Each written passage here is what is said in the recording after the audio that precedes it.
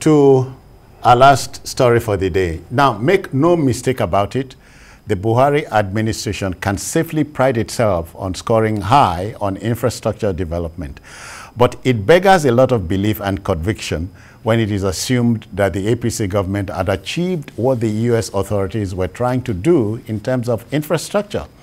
Minister of Works and Housing, Babatunde Fashola, had on Thursday ruffled feathers somewhat when his statement was taken out of context. Mr. Fashola has explained what he meant by stating that for 6 years, President Buhari's government had been doing what the U.S. government was still trying to do. The U.S. government has still to pass the infrastructure bill. Jide, so in politics, you are asking, language should be a subject taught for politicians. So whatever you say is not taken out of context, so you don't come back to say, I was quoted out of context. Yes, of course, in the first place, there was no basis for the comparison. Absolutely no basis for the comparison. We are talking about infrastructure. You are talking about a different thing. America spent itself out of recession during the Obama era.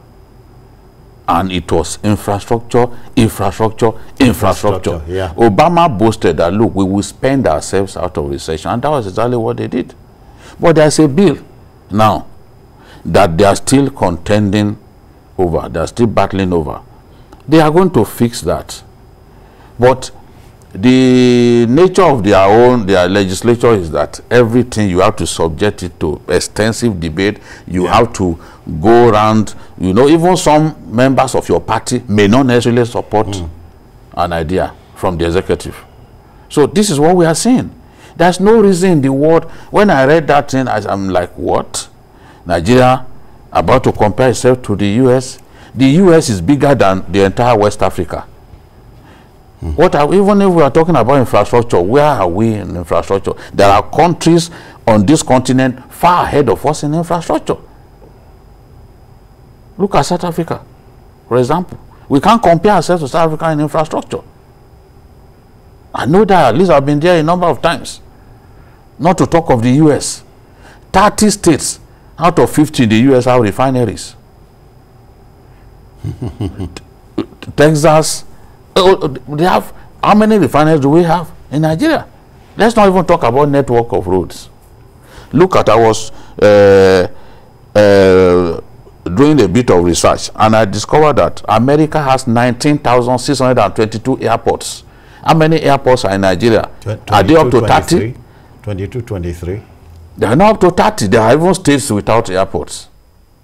19,622 airports in the US alone. It's like a continent. There's no basis, even if we are arguing, you know, we're just talking, there's no reason to bring this up. The point that he wanted to make was, oh, America is still debating over infrastructure bill. But it's not as if it has stopped them from working. Yeah. Every government will come with its own bill. Obama came with Obamacare. It was resisted. So it is their own nature to always argue over these things extensively, and at the end of the day, they will come to a meeting point.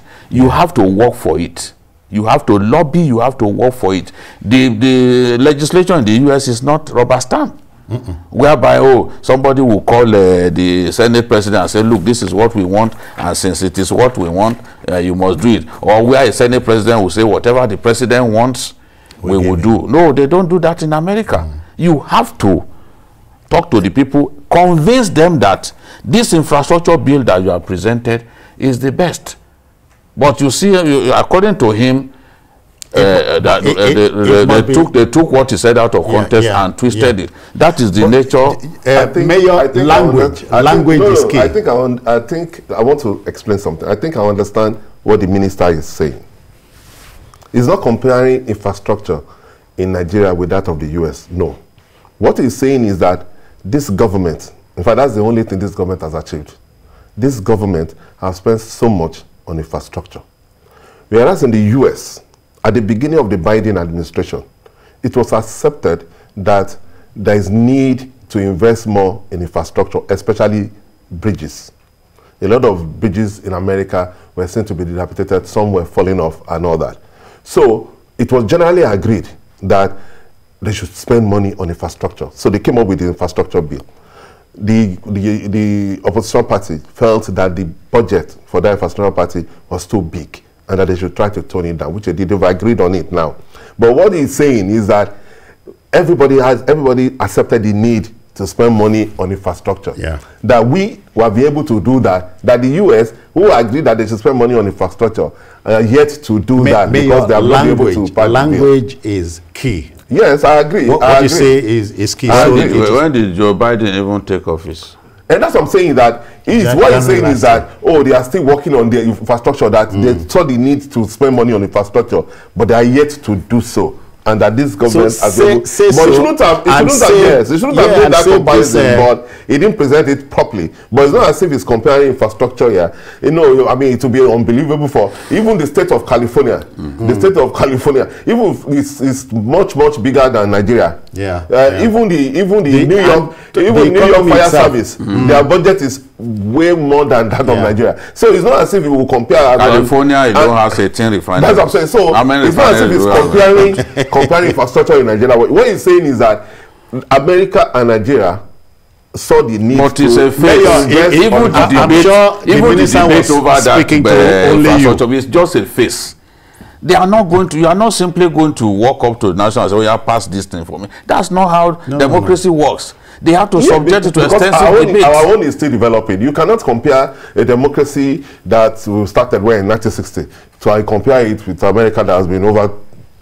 Mayor, sometimes it is not how long, it is how well. No, yes, we have to do that, because we will get to that, because that's what I'm saying, that the Congress in America is independent, that the president cannot get things done, even things that are right. If they don't, if they believe that it's not in their interest, they will say, I'm not going to do that. Even members of the party, the federal person that they should have done in the Senate, in American Senate, since, is because one particular senator is going rogue, and if the senator, they have to have the entire, all members of the party must support it. And if one person says, no, I'm not going to support it, you cannot tell him. You can only appeal to him and try to negotiate and make deals and all that. When Trump wanted to sell weapons to Nigeria, the same Trump that people hate, some Nigerians can kill him. When he wanted to sell weapons to Nigeria, he had to look. He had to. Yes, for selling Tucano to Nigeria, I will keep praying for him. Yes, that's true. I will keep praying for him. Because Obama, who is a black man, did not do that. He invited our president to the US and told him, I'm going to assist you in the war against terror. Yes, he did. Did Obama ever say that to us? And I'm going to sell weapons to you. He knew that the Leahy law had been used to stop America from selling weapons to us. And it's the lawmakers who are against selling to us. They are the ones who cite the Leahy law. He had to lobby some lawmakers, especially the Republican lawmakers. He had to lobby them. People like Senator McCain began to work for Nigeria. You know, that was how we were able to get the Tucano jets that are already dealing with these guys now. The caliphate, the ISWAP caliphate in Gudu Valley has been destroyed. Thanks to what Trump sold to us. We must begin. We must begin to go. Okay. I hear we have a caller. We have a call from Ebonyi State. Let's take it on. Good evening. Welcome.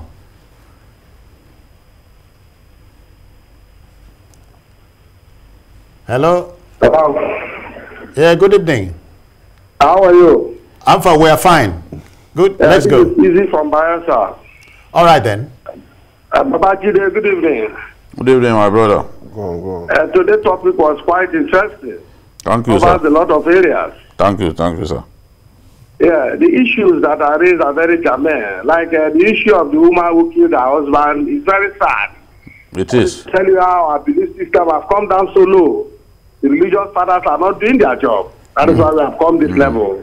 Love and relationship and marriage have been brought to the barest level. It is so sad.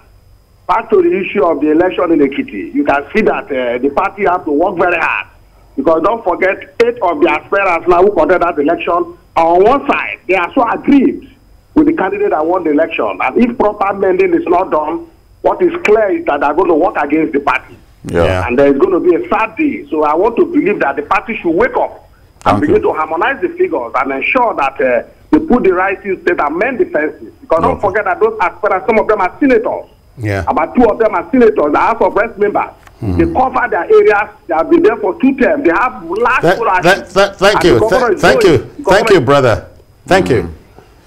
Thank you. It's making sense. I want to thank you for your wonderful contribution. Yeah, for your the point raised. But then let's talk. Because time is rather tight. Let politicians understand the dynamics of language when they make a very valid point. Yes, very valid point. Where there is no basis for comparison, there is no need, just go straight, and Yeah. your speech must not be ambiguous. Just say it and leave the interpretation to us. Okay, then that will just about do it for today. And on Sunday, there's an expanded edition from 1:30 to 3:30 for the show. We are on YouTube at youtube.com/TVC News Nigeria. I am Citizen Jones. Bye-bye now. Take care of yourself.